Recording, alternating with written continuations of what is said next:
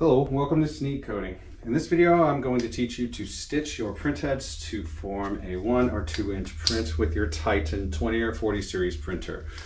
So for the sake of the video, we'll be using the 20 series printer, but the process is the same.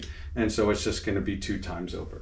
So to start, the most important thing when stitching your printer is that the printhead itself, as you see here, is level on all axes. So what I mean by that is we want to make sure that, and I have just this small level here, and I just like to set it right here on my printer there.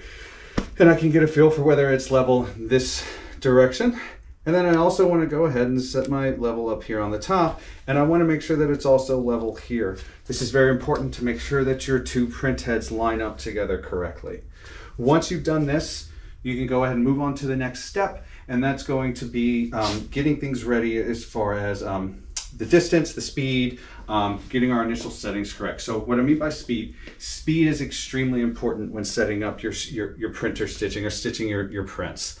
So for the video right now, I have an encoder wheel or an encoder kit being used that's out of sight here. You may see it there in the background or not.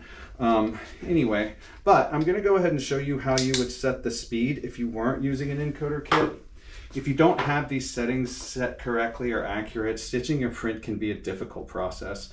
But if you do have them set correctly, then it's quite simple. So you may have seen in previous videos, we used a small tachometer that you see here. Very inexpensive and easy to use. Just go ahead and set it to meters per minute, as you see here on my switch.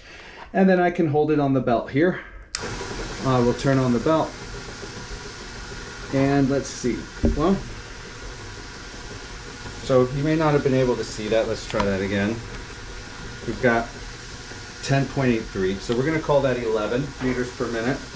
And we're going to go ahead and enter that into the production line speed. You'll do this just by going to the print settings menu. From here, you'll go ahead and pick print mode. And you see in the print mode screen, you can select your encoder, or you can go ahead and set your production line speed. If you don't know your production line speed, grab a tachometer if you can and figure it out, because this is very important to making sure everything is accurate. Great. Now that we've done that, we're going to go ahead and start running some tests.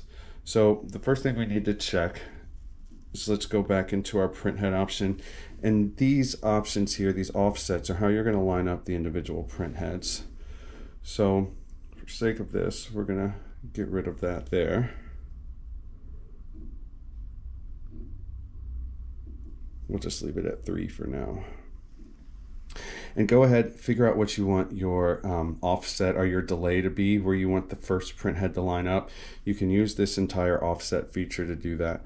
For my printing, I have my photo eyes set in a way that I don't want an offset at all. So today we're just going to be working with no delay or no offset.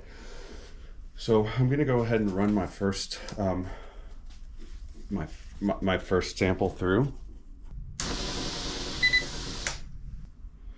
Great, and you can see from the video that my bottom and my top printheads don't line up. So the next thing I'm going to do is I'm going to measure the distance from the bottom and the top printhead in millimeters. And then I'm simply going to go here to our print setting. We'll go back to our printhead, and I see from the measurement there that I'm about 49 millimeters.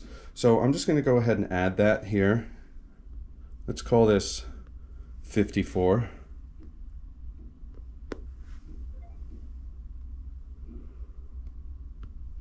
Great.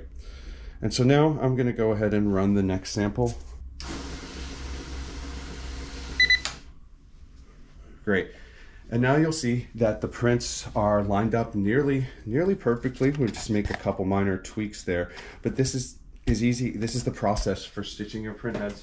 It's quite simple, and you're just going to repeat this process with every other printhead. Now it's important, and we recommend that you do each printhead one at a time in order to avoid you having to go back and make changes, because you'll find that if you adjust printhead 3, that it may have an effect on printhead 2 you weren't expecting. So go ahead and get those printheads lined up one at a time, and everything should go quite smoothly for you, assuming you have the correct speed.